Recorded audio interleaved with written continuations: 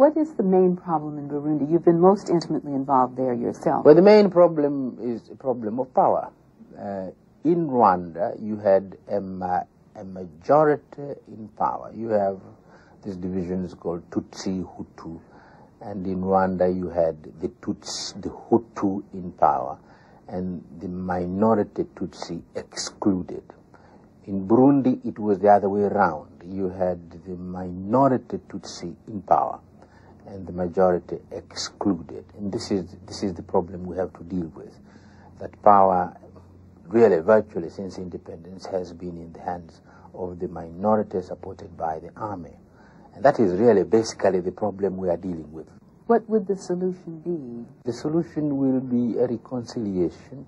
We will have to negotiate a system under which both the majority and the minority feel reasonably happy. What's the biggest obstacle? Well, the biggest obstacle at present is that those who are in power, the minority is in power. They are like one riding on the back of a tiger.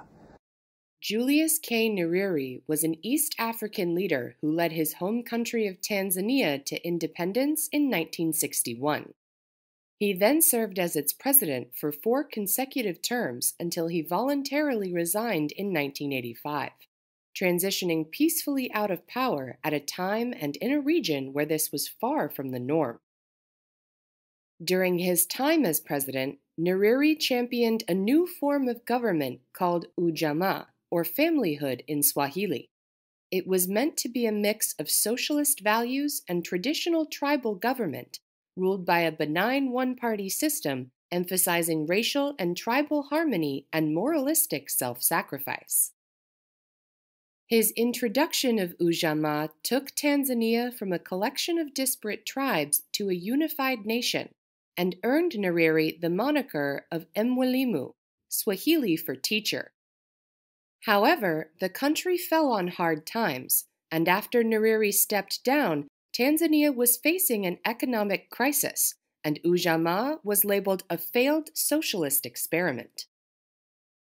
With decades of leadership experience and a keen understanding of the tribal dynamics at play, Nyerere came out of retirement and returned to East African politics in order to help mediate the ongoing conflicts in the region, most notably the cyclical pattern of violence between Hutus and Tutsis in Rwanda and Burundi that has left millions dead and millions more fleeing into Tanzania, Uganda, and Zaire. In 1996, Nyerere sat down for an interview with Charlene Hunter Galt, where he discussed the conflicts in Rwanda and Burundi, the future of East Africa, and his focus on African solutions to African problems. When asked about Rwanda and the prospects of reconciliation there after the 1994 genocide perpetrated by the Hutu majority against the Tutsi minority, Nyerere stressed the importance of healing. He acknowledged that the way forward would not be easy and that some personally motivated revenge killings were inevitable, but said that the government would, quote, work extremely hard to reconcile the people, end quote. Nyerere called upon the international community to support the government's goal in 2 ways, by providing needed resources and also by finding and prosecuting the perpetrators of the genocide. He urged any and all foreign governments to hand over perpetrators so that they could face an international tribunal. He called this an essential element for the reconciliation of Rwanda. Moving on to the topic of Burundi, in which he had more personal involvement, Nyerere highlighted the very different power dynamics at play. Unlike Rwanda, since its independence in 1962, Burundi has mostly been ruled by minority Tutsi governments whose authority has been propped up by military power. However, according to Nyerere, the solution in Burundi is the same as it is in Rwanda: reconciliation. He spoke about the necessity of negotiating a compromise that would return democratic power to the people while ensuring the protection of the minority Tutsis. He likened minority rule to riding on the back of a tiger, stressing that a voluntary dismount, or in this case a peaceful transition of power, would require an assurance of continued survival. Tutsis would need to know with a reasonable degree of certainty that democracy would not lead to their deaths. Nyerere called for patience in this process, acknowledging that Tutsis in Burundi would need to realize for themselves that clinging to power through military might is not a viable course of action for the future. Other governments in the region whose leaders were working with Nyerere imposed sanctions against Burundi in opposition to its continued military regime. Nyerere called this united front of democratically elected governments a, quote, major change on the continent, end quote, and stressed its significance. When asked what lessons could be taken from the recurring conflict between Hutus and Tutsis in order to prevent similar conflicts in the future, Nyerere was adamant that conflicts of this nature were not the sole jurisdiction of East Africa, and that the root of these conflicts was not, in fact, ethnic divisions. Instead, he laid blame on a lack of justice and economic prosperity that can exist anywhere in the world. He used the example of Singapore, pointing out that the country has a majority ethnic group of Chinese with minority ethnic groups of Malays and Indians. However, with economic prosperity that is evenly distributed amongst those groups, there's no need for conflict between the groups themselves. During a question about the future of prosperous African economies, Hunter Galt referred to Ujamaa socialism as a, quote, miserable failure, end quote. Nyerere was quick to interject that he did not consider Ujamaa to be a failure at all. He pointed out that many non-socialist countries experienced economic hardship at the same time as Tanzania. Nyerere was insistent that the problem of poverty has nothing to do with socialism. He defined his socialist values as justice, respect and care for human beings, and people-centric development, and stated that these values are what give capitalism a human face. Nyerere also declared that the capitalist market had, quote, no heart at all, end quote, and couldn't be trusted with the welfare of the people. He said, quote, since capitalism is completely ruthless, who is going to help the poor, end quote. He was very clear that he doesn't regret trying to build a country around socialist values. Nyerere and Hunter Galt wrapped up the interview by discussing foreign interference in East Africa. The former president asserted that when foreign powers insert themselves into African issues, they leave a mess behind. He used the examples of borders drawn by colonial powers and corrupt governments supported by foreign aid. And yet, when African governments actually ask for assistance, such as an international UN-backed team to repatriate refugees that fled into eastern Zaire, it doesn't come. Nyerere's takeaway? The outside world should keep out. Africans have a duty to figure out their own problems and should, quote, rely upon themselves to the maximum.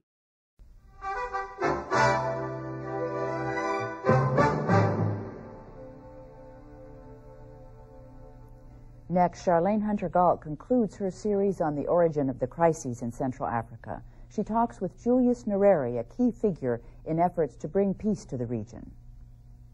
Julius K. Nyerere, the 74-year-old former president of Tanzania and one of Africa's most respected elder statesmen, led his country to independence in 1961 and presided over it until 1985. Searching for a development path for his dirt-poor country, he introduced a governing concept that was meant to meld socialism with traditional tribal government. He called it Ujamaa, Swahili for familyhood. Through benign one-party rule and emphasizing racial and tribal harmony and moralistic self-sacrifice, Nyerere unified Tanzania from a far-flung collection of tribes into a nation. But the country faltered, After Nyerere stepped down from power in 1985, the country was in shambles, and the socialist experiment was viewed as a failure. Nyerere resigned voluntarily after serving 4 terms. He handed over power to a constitutionally chosen successor, one of the few peaceful transitions in a region dominated by military governments and coup d'etat. Neighboring Burundi and Rwanda have not been so lucky. Since their independence in 1962, both have been torn by fighting between factions from the majority Hutu tribe and the minority Tutsis. Millions on both sides have been killed, most recently from the Hutu genocide against Tutsis in Rwanda in 1994. That produced waves of refugees, also in the millions, that spilled into Tanzania, Zaire, Uganda, and other border states. The minority Tutsis have now regained control of Rwanda and have called for reconciliation as thousands of Hutus have begun returning to the ravaged country. In Burundi, a military coup by Tutsi leader Pierre Buyoya is still in effect, despite a call by leaders from the region to return to democratic rule. Julius Nyerere has come out of retirement and at recent summits in Arusha, Tanzania, and elsewhere has been involved in mediating the conflicts in the Great Lakes region. Called Mwalimu, the Swahili word for teacher, Nyerere has devoted much of his time to African solutions to Africa's problems. Very few leaders understand as deeply the roots, the evolution, the nature of the conflict in the Great Lakes as he does. Very few leaders have ideas about what to do about it as he does, and very few leaders have the influence that he has within that sub-region. We met Nyerere during a recent visit to New York and asked first about Rwanda and the prospects for reconciliation there. It's not going to be easy to prevent people who have lost members of their families to want revenge. This cannot be prevented. And so some revenge killings here and there might take place. But the government itself is going to work extremely hard to reconcile the people. And my hope is that the international community will help them in 2 ways. One, that we do get hold of the perpetrators of the genocide and put them on trial under the International Tribunal in Arusha. I hope we do that. Some of these people are being harbored in the capital, in the capitals of a large number of our countries. We should hand them over. Secondly, we should help the government with resources. And that government is going to try and reconcile their country. Are African governments in countries where these militia people are hiding now or prepared to hand them over? Well, so far they're not handing them over. Some are in Africa, some are not in Africa, some are in Europe, and it's just possible some may be outside Europe. We all have a responsibility to hand over these people. This is an essential element in the reconciliation of the peoples of Rwanda. I hope that will happen. What is the main problem in Burundi? You've been most intimately involved there yourself. Well, the main problem is a problem of power. In Rwanda, you had a majority in power. You have these divisions called Tutsi, Hutu, and in Rwanda you had the Hutu in power, and the minority Tutsi excluded. In Burundi, it was the other way around. You had the minority Tutsi in power, and the majority excluded. And this is the problem we have to deal with, that power really virtually since independence has been in the hands of the minority supported by the army. And that is really basically the problem we are dealing with. What would the solution be? The solution will be a reconciliation. We will have to negotiate a system under which both the majority and the minority feel reasonably happy. What's the biggest obstacle?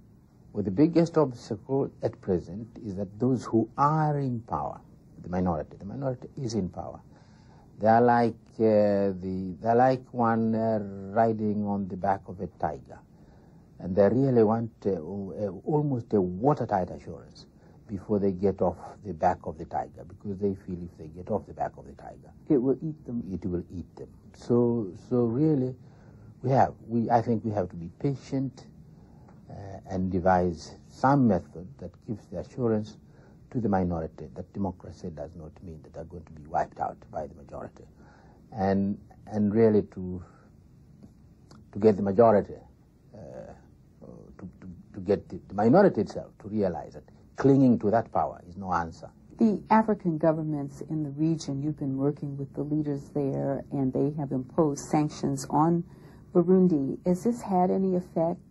Leaders of the region are absolutely united on this one, and the significance of this is sometimes lost in the outside world. The outside world regards Africa military rule and dictatorships by single-party system. My system was single-party system. But they don't realize the significance of what has taken place in East Africa. These leaders who met in Arusha were really saying to the military regime in Burundi, we can no longer accept military rule on our borders. And this is a major change. This is a major change on the continent, and I really hope that this significance will be realized outside Africa. Does the history of this conflict, this Great Lakes region conflict, so many deaths, so many terrible things happening to the people, innocent people in the region, does it yield any lessons for the future in terms of how you prevent future conflicts of this size and scope and nature? Well, I mean, this is not simply in this region, it's everywhere. In the world? In the world. It's not simply us, it's everywhere. It's not ethnic? It's not ethnic, and I'm ethnic. I keep saying I think it's a matter of justice. It's a perception of the people feeling that they're not being treated justly. And ethnicity, yes, but Singapore has ethnic groups, has Chinese, the dominant group, has Malays, has Indians. But Singapore has done well economically. Had Singapore not done well economically, and you have these ethnic groups there, but the economy is not doing well, you would be hearing about the ethnic divisions of Singapore. And I have a feeling that, or if Singapore was doing well, but somehow one ethnic group was dominating the others economically, we would hear that. And this problem is basically economic. You mentioned the one-party rule in your country where you were president for 4 terms, during which time you promoted the principle of Ujamaa, socialism, and you have acknowledged that it was a miserable failure. What lessons in retrospect do you draw from that and the kind of economies that African countries might more profitably pursue? Where did you get the idea that I thought Ujamaa was a miserable failure? Well, I've read that you said socialism was a failure. The country economically was in shambles at the end of the experiment. A bunch of countries were in economic shambles at the end of the 70s. They were not socialist. Now, today, it needs so much courage to talk about socialism. Therefore, perhaps we should change the phraseology. But you have to take in the values of socialism which we were trying to build in Tanzania, in any society.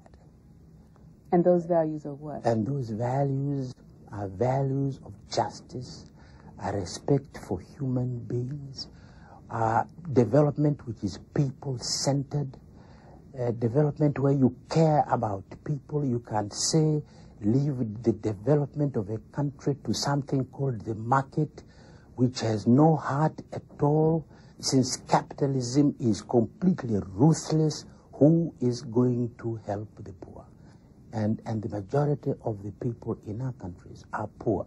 Who is going to stand for them? Not the market. So I'm not regretting that I tried to build a country based on those principles. You will have to, whether you call them socialism or not. Do you realize that what gave capitalism a human face was the kind of values I was trying to sell in my country? So what's the answer? Because with all due respect, the economy of Tanzania did not thrive under the socialism that you practiced. So what do you see as the answer for African countries which are still predominantly poor? The problem is not a question of socialism. We have to deal with the problem of poverty. You have to deal with the problem of poverty in your country, and your country is not socialist. Or we're in trouble. People in rich countries don't realize the responsibility of handling poverty in countries like mine. But those countries will develop. Countries in Africa are poor, both capitalist and socialist. And today we don't have a single one which is socialist, and they're all poor. Finally, you've been critical of some Western countries and their roles in Africa. At the same time, you've called on Western nations to help, I think your phrase was, clean up the mess in Rwanda and Burundi. Can you explain what at least sounds like a contradiction? Well, I'm saying some of the problems we are now handling in Africa, some of the mess we're trying to clean up in the continent, we have inherited. The mess of the borders we have inherited. The colonial powers drew the borders. Yes. The colonial powers and some not colonial powers in Africa have supported regimes which are very corrupt on that continent. I think now they should stop backing up these corrupt regimes and let Africans, in their own way, try and establish regimes which can care about people. Some of the governments of the West, and including the United States, has really been very bad on our continent. They have used the Cold War and all sorts of things to back up a bunch of corrupt leaders on our continent. I think they should stop now and let the people of Africa sort out their own future. Does that include the leader of Zaire? Well, I didn't say so. Many people say so. When we have African problems, we ourselves have a duty to solve our problems. I think we must accept that. When you have African problems, we should try on our own to solve those problems. We would prefer the outside world to keep out. If we want help, we can seek for help. But you realize sometimes we ask for help and it doesn't come. On the 5th of last month, our leaders met in Nairobi and said, we need a force to go into Zaire to help the refugees to come back. It's not happening. We appealed to the United Nations to establish that force, and we said we would also be participating in that force. Well, quite frankly, this is not happening. What is happening is a kind of self-help within Eastern Zaire itself, and the refugees are going back. I think the lesson which Africa should draw from that is that they should rely upon themselves to the maximum when it comes to dealing with African problems. Well, Mwalimu Nyerere, thank you. Asante.